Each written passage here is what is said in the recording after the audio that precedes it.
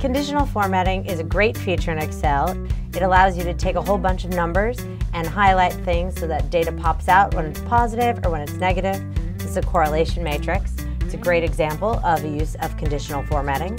Here we're going to take a look at another spreadsheet of stock information where it updates daily so you can see the 1 week price change in the stock. And I'm going to highlight all of the stocks that have moved down more than 10%. So I'm going to go to Highlight Cell Rules, Less Than, and I'm going to put in negative 10%, OK.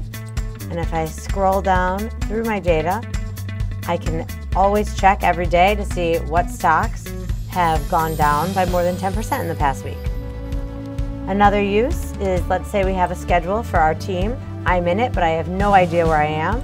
So I can highlight it, conditional formatting, highlight cell rules. I'm going to select equal to and put in my name. There I am. But if I want other people to be able to use it and find themselves, I can change this, go to Manage Rules, select the rule, and I'm going to change that to a cell instead of my name. Now, if anybody types their name in that cell, they can find themselves in the schedule. And that is it. That is an easy, simple way to use conditional formatting.